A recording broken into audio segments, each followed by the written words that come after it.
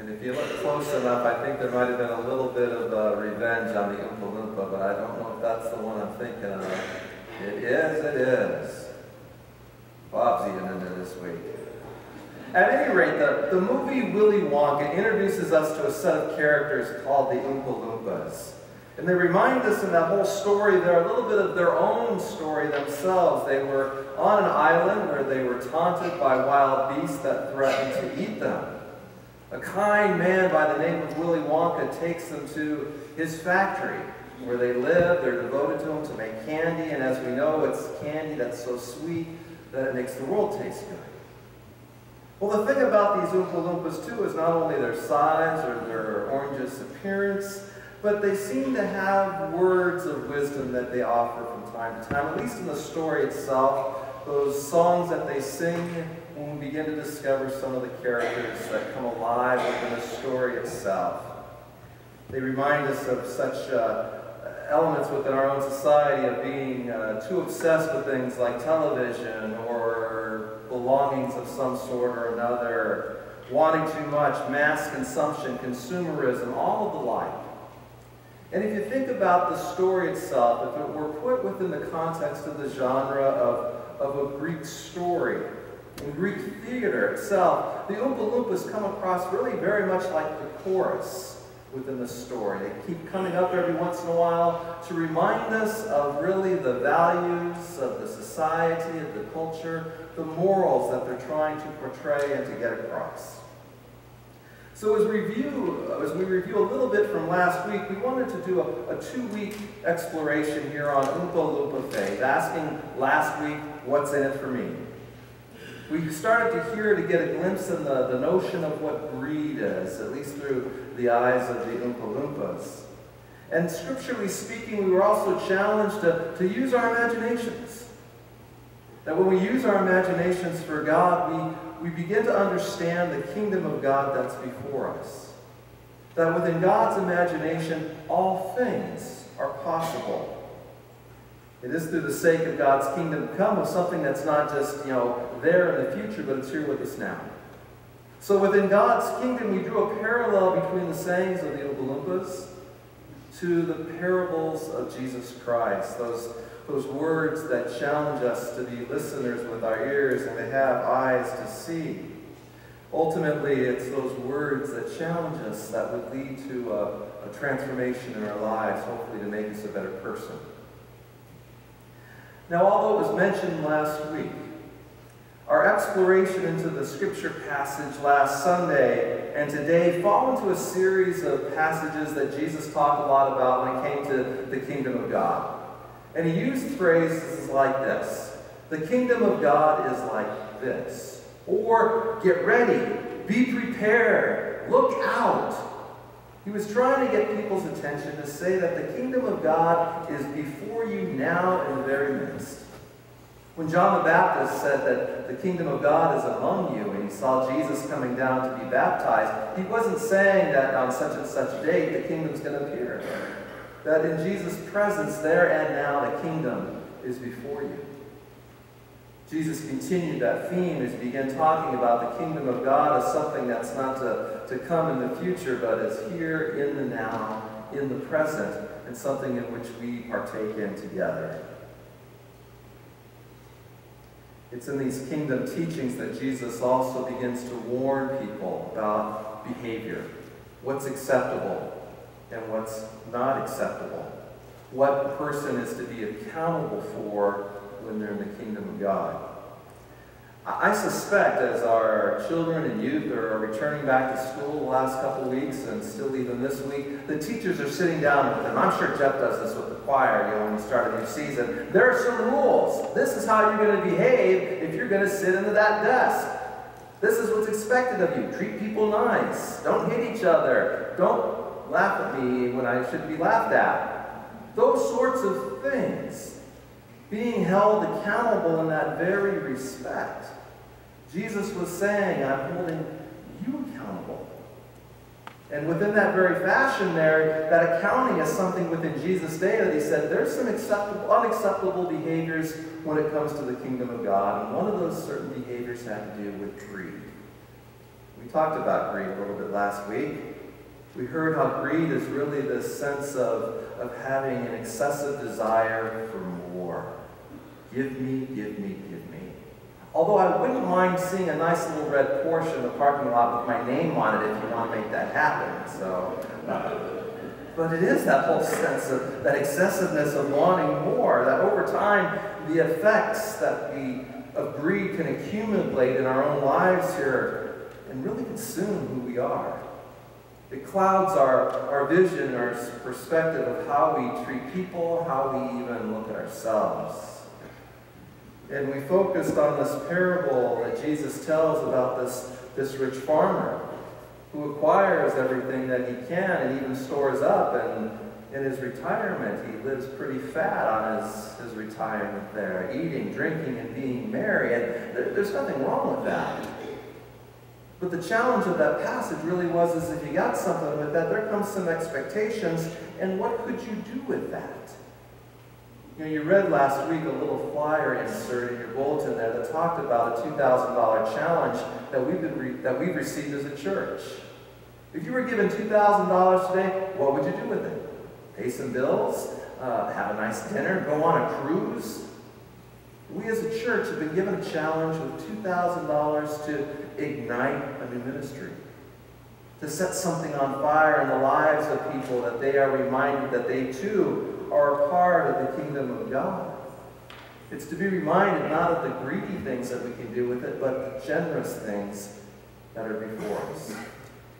You see, it's important for us to understand that greed doesn't have everything to do with money or wealth or who dies with the most toys. You see, there are many faces to greed. You see, for example, we can think of greed that's a form of different personalities. Greed is that horn that's honking behind you because you stop at a yellow light rather than speeding through the intersection. Greed is also that phone that rings during the movie in the movie theater. Never rings in church, right? Greed is also that very perspective that, that's someone else's job to pick up the trash off the ground. Greed is also that perspective that says it's someone else's duty to take care of that child or that woman or that man or the family that's holding a sign on the corner of the street that says, I'm hungry. Greed has many different faces, and it's more than just what we put in our pocket or what we hang on our walls. You see, there's a prophetic face to greed as well.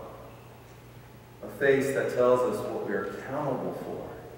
You see, greed can also remind us that there is enough food to feed those who are hungry. That there are enough closets that are bursting open to clothe the naked. That there's enough compassion within the body of Christ to go to visit those who are homeless or in prison. That there is enough that can burst forth to quench the lives of thirsty souls. Greed has many different faces, comes in many forms, and looks a little bit differently and calls us to do certain things. Always, though, it seems as if we get caught up in greed, though, we do get caught up in the perspective of, it's all about me. It's all about me, whatever I want. And we get this preoccupation of oneself when it comes to greed, that the world revolves around me. It's all about me. And from last week's parable of the rich fool, Jesus talks about this farmer here and God calling him out in the middle of the night of his unfortunateness and saying, your soul is mine because you didn't do anything with what you had. You see, it's easy for us to get caught up in a literal reading of that passage of how there comes a quick death for those persons who are greedy, or at least for this rich fool.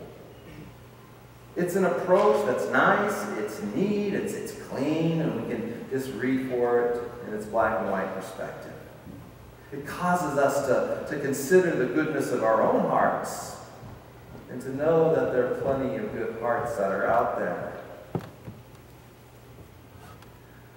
But for us who are unable to walk away from this passage or from God's requiring the soul of the rich fool, there is something more to it.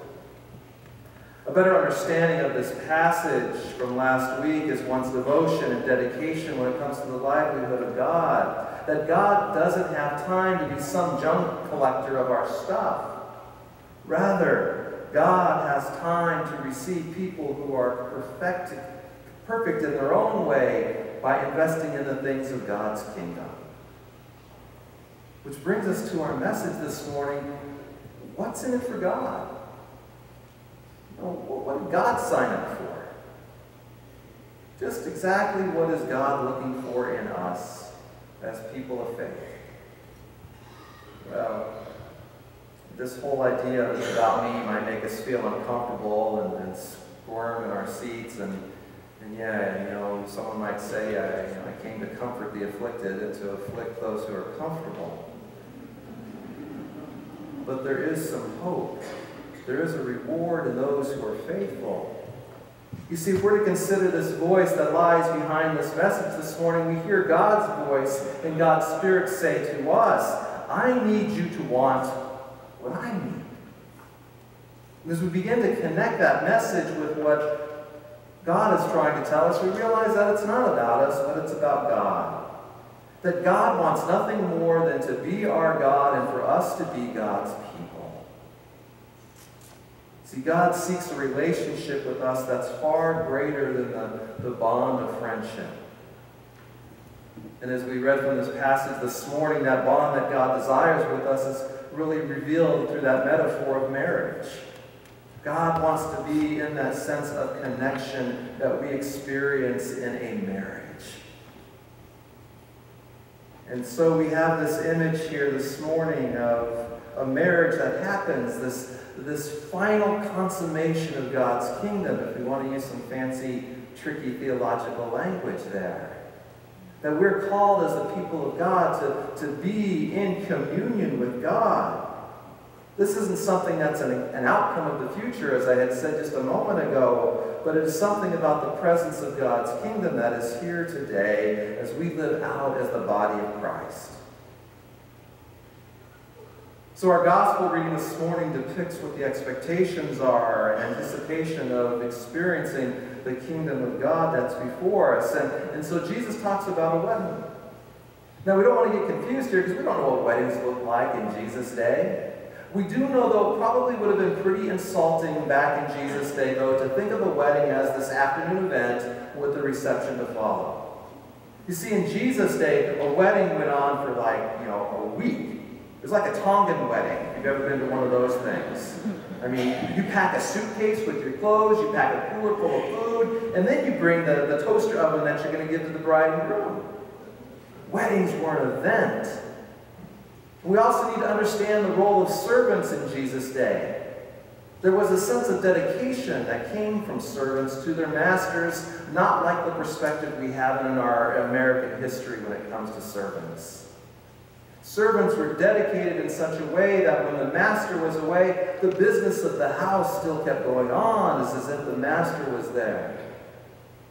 So as the master goes on his or her honeymoon, it should be expected and anticipated upon that the master would return at some point, whether it be late at night or someday down the road.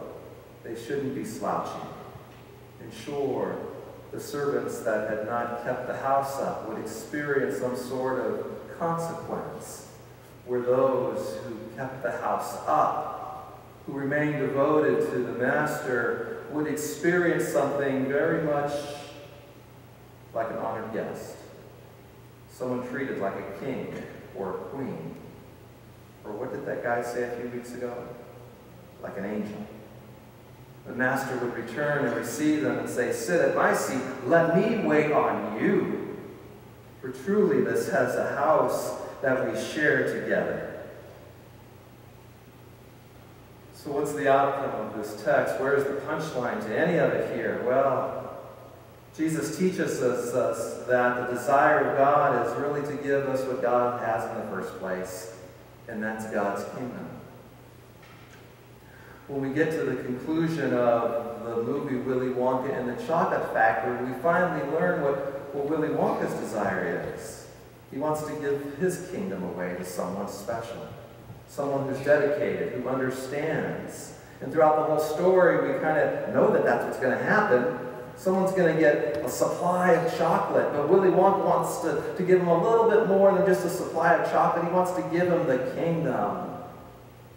And it's through the very act of kindness, very act of generosity, that Charlie Bucket extends to him, I already have what I need in my world. Keep your kingdom, that the kingdom unfolds, and Charlie receives the award that is presented to him. I invite you to see that now.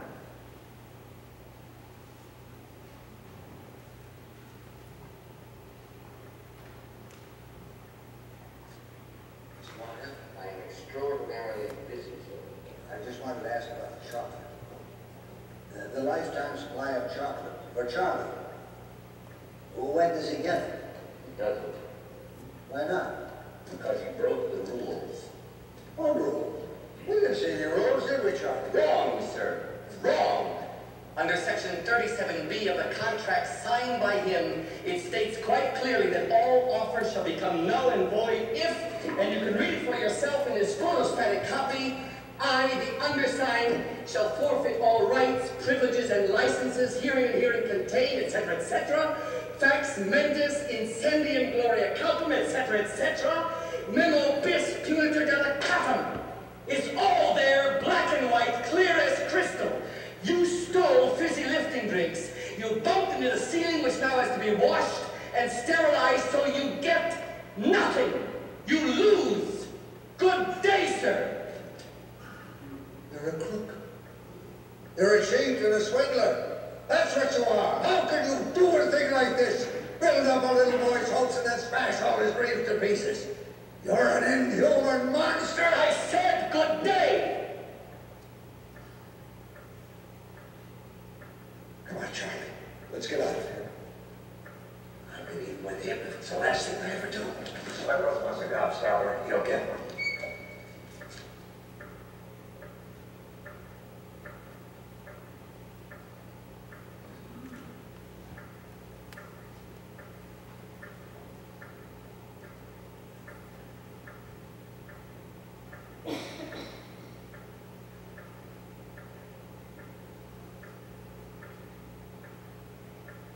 Mr. Wonka?